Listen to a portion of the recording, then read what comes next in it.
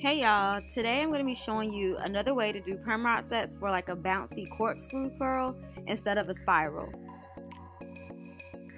First up, I'm going to start on clean hair and I'm going to begin my moisture process with Longate Naturals Double Cream Moisture Mask. This deep conditioner is super thick and rich, like it really holds up to the name Double Cream.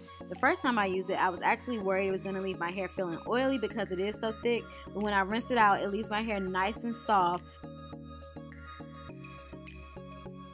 So I rinsed out my hair, and next I applied my leave-in and detangle, and for my styler, I'll be using the Shrink Away Elongating Curl Cream by Longate. The key to a good perm rod set is to use products that are going to sleek out and elongate your hair while it's wet, so you can get a smooth and tight roll across the rod. So that's going to be our theme for this whole video, keeping your hair smooth and keeping it tight. Smooth and tight, smooth and tight. Okay, so I'm going to slow it down and show y'all how to rod. I start off spraying the section of hair with water.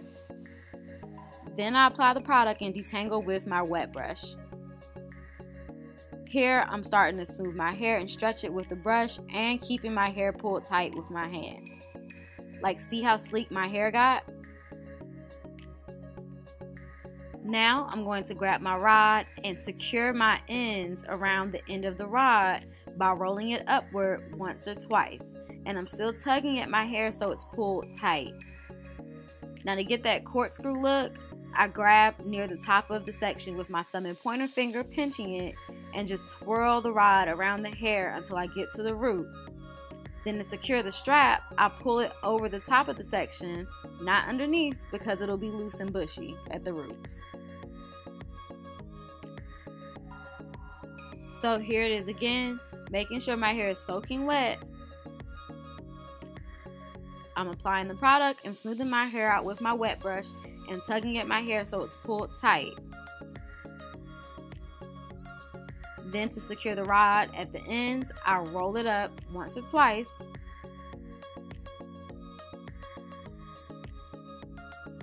Then to get the corkscrew look to start rodding up, I pinch near the root and wrap the rod around the section of hair. And when I get to the root, I secure the perm rod strap over, not under the hair. And that's it. I do this all over, working in same size, small sections. I don't count rods, but pay attention to the section size and keep in mind that depending on your density, length, and your ability to grip your hair, you may have to use bigger or smaller sections. So like I said earlier, you really have to use a product that's going to sleek out your curl pattern when you're doing rod sets if you want a smooth rod set. It also has to be moisturizing and your hair has to be detangled, so when you're pulling your hair apart, it's not snagging. And in order for it to not be bushy, the product has to have a good hold.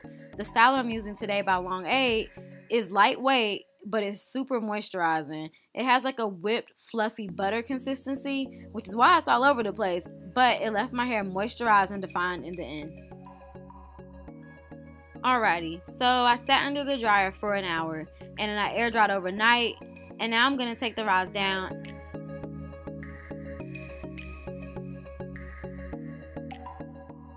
So I can still feel the oils from the cream as I'm taking it down. So at first I was separating without adding any oil, but then I remember it's mad humid here, and I went through and added the Shine and Refreshing Spray for an extra layer of oil to buffer against the water in the air and avoid some of the frizz.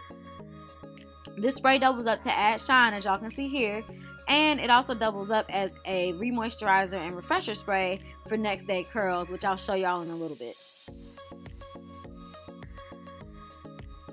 So to separate the curls, I just pull the curl down, and where it naturally starts to part, that's where I'm starting to pull the curls apart at. And I get a lot of questions about separating and fluffing, but honestly, it just boils down to how dense your hair is and its elasticity. Like, the more dense your hair is, the more volume you're going to be able to get. And if you have a lot of elasticity, which means your hair stretches pretty well, then you're going to be able to fluff out and get a big fro. If you have a lot of shrinkage and your hair is not very elastic, then you're not going to be able to fluff as much. And I'm just being honest because so many people ask me. So now I'm going to pick my hair, and the same thing applies when I'm separating. There's really no tip or trick to it. I'm just grabbing a section of hair and lifting it up with my wide tooth comb. And if you guys scroll back and look to when I first rinsed out that deep conditioner, you can see that my hair had volume already, like naturally, and it was soaking wet. There are a couple things you can do to stretch your hair out, but just keep in mind when you do that, your curls may not last as long. So one thing you can do is take a scrunchie and do mini pineapples at your roots so that the roots are stretched out, but the curl is still held at the ends to give an illusion of thicker hair.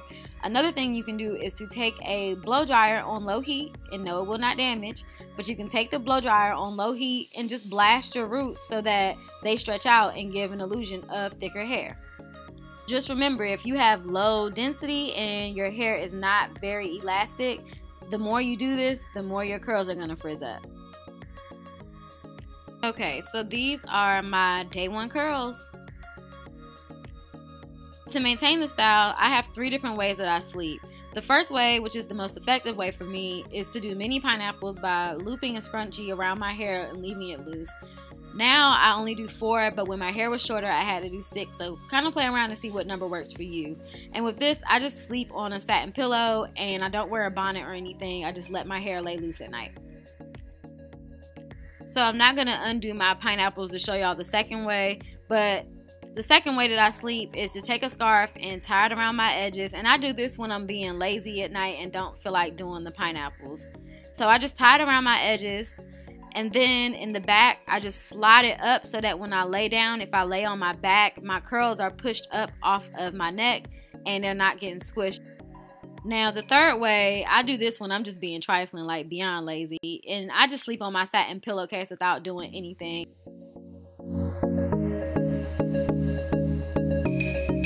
So this is the next day, and I just shake and fluff in the morning.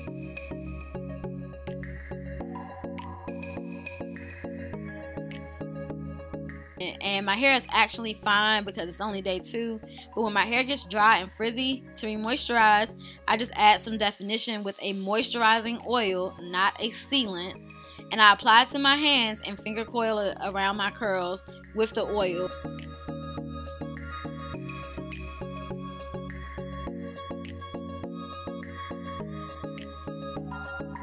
And this is my day 2 hair. I hope you enjoyed this detailed video. Let me know in the comment section if you guys want me to do a volume hack video.